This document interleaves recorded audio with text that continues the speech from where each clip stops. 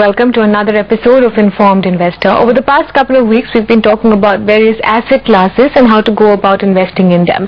Today's conversation is a little bit different in the sense that it does talk about equity markets, but what we're trying to do is simplify some of the jargon that you often hear thrown at you. For example, maybe a lot of people who track the equity market don't understand what is being said when people talk about the MENA region or EMs versus DMs, or indeed a lot of the data as well. So that's going to be the focal point of this conversation, just demystifying the global jargon and, more importantly, making the defining line between what actually impacts our market and what may not. Two gentlemen join in for that conversation, Mark Matthews of Macquarie Capital and Shane Oliver of AMP Capital. Gentlemen, thanks both of you for joining in.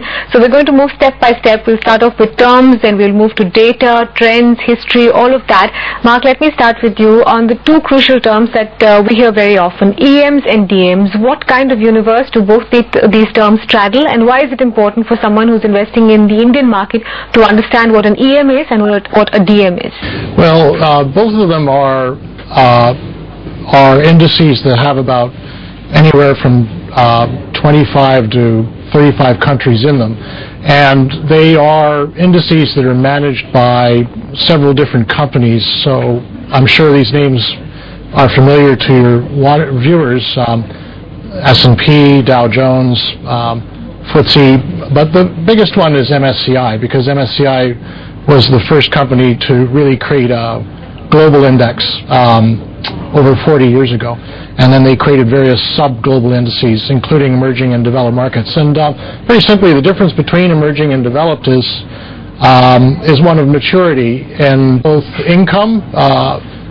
Developed markets, one prerequisite is that they should have high incomes per capita, and also in terms of the maturity of the market itself. So the foreign exchange market should be open, short selling should be allowed, minority shareholders' rights should be enforced and protected in developed markets. And emerging markets, it's not to say that some emerging markets don't possess those attributes. Of course, some do. But a lot of countries do end up in emerging markets because short selling is not permitted, or the foreign exchange market is not open or fully convertible. But really, the general rule of thumb for an emerging market should be that it's a high-growth, low-income economy. In other words, it's a polite term for third world. And in fact, less developed country was the term that was more popular until around the 1980s, and then that was seen as being a little bit politically incorrect. So emerging markets was termed by a World Bank economist named Antoine van Agtemeel. And India would fall under that category, you would say? India is an emerging market, Mark? Yeah. In all four of the indices, so I said, there's the S&P, FTSE, Dow Jones, but the big one for most institutional fund managers is MSCI. Then in all four of those, India is represented. There is a sub-representation then within the emerging market region, which is called the BRIC universe.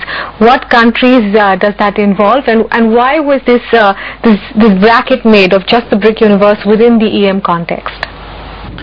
Well, that was invented by one individual named Jim O'Neill, who was and is the economist at Goldman Sachs. And I think it was 10 years ago, actually. It was in 2001. He wrote a report where he created this acronym. And sometimes acronyms stick and sometimes they don't. But fortunately for him, that one really stuck. So it stands for Brazil, Russia, India, China. And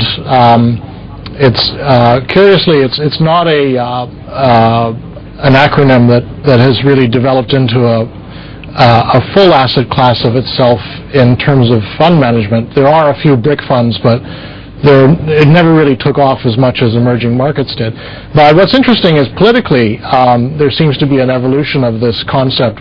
Aside from the technical qualifications between these markets, Mark, are there other ballpark generalizations that people tend to make? For example, the opinion is, or the observation is, that emerging markets tend to be more volatile, more high beta than a developed market. Can those assumptions also be drawn when you're looking at the two clusters? Yeah, generally speaking, they are. And why is that? Well, I think one very simple reason is because they are less developed countries. Therefore, they have their middle class as a percentage of the total population is smaller, and therefore the amount of domestic individuals investing in the stock market is lower in percentage terms than it is in developed markets, because there isn't as much of a middle class yet. And so in the absence of a large domestic investor base, or at least I should say a fairly sophisticated one, there are big domestic investor bases, obviously, in places like China and India, but they tend not to be very sophisticated. They tend to be momentum followers and speculative, as opposed to investing in stocks for the long term. Anyway, what I wanted to say is, in the absence of that, foreign institutional investors assume a much greater directional influence on the market, and that's India would be probably the best example, I think, in the emerging market space.